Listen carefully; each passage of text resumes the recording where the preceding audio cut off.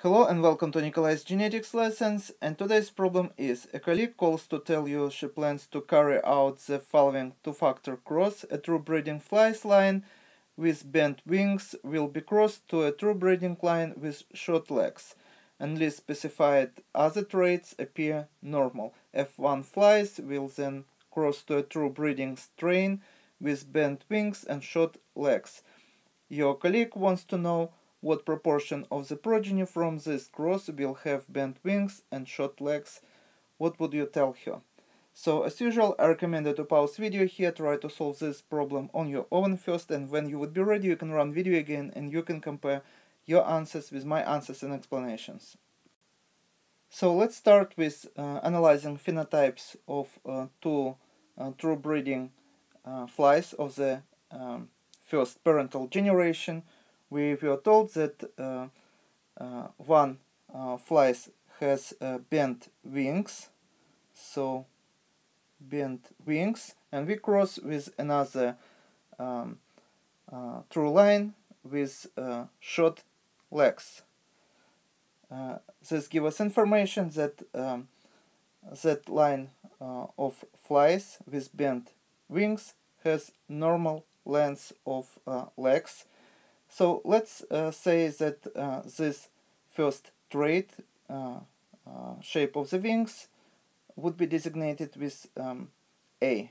So because flies has two sets of chromosomes, we can say that this first line has mutated alleles. Because this is true breeding, both alleles have to be mutated. So both alleles A have to be small a, small a. And the second trait, shape of the legs, let's say this is gene B.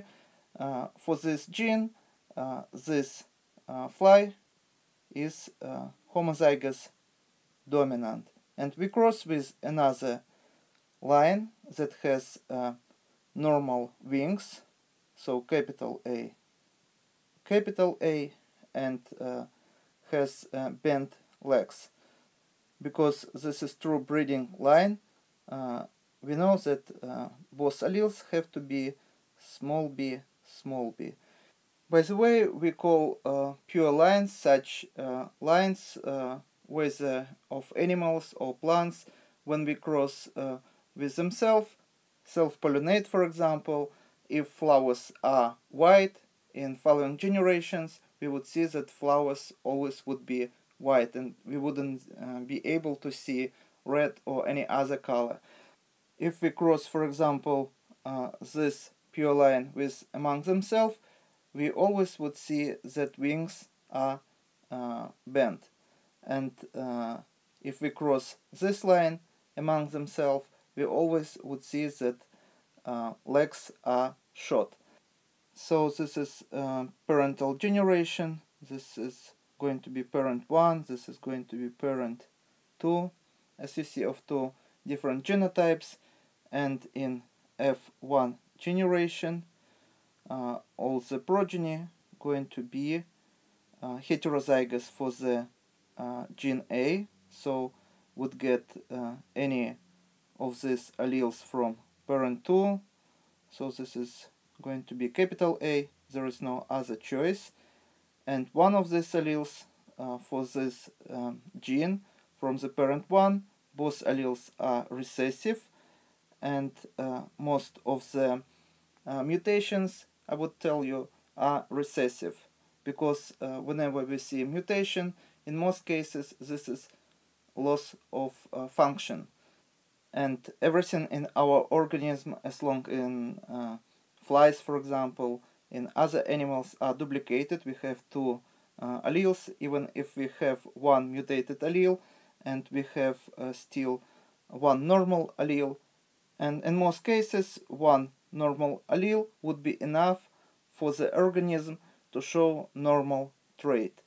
And only very, very few mutations that we call gain of function, when allele mutated, can damage or can change phenotype of the organism or damage any biological pathway.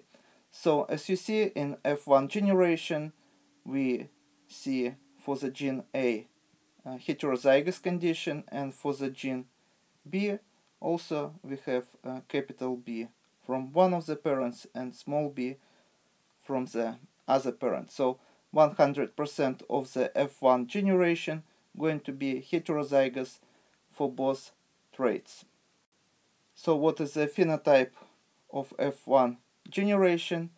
And wings should be normal size, and legs also have to appear normal. Those, as you see, genotype is heterozygous for both genes.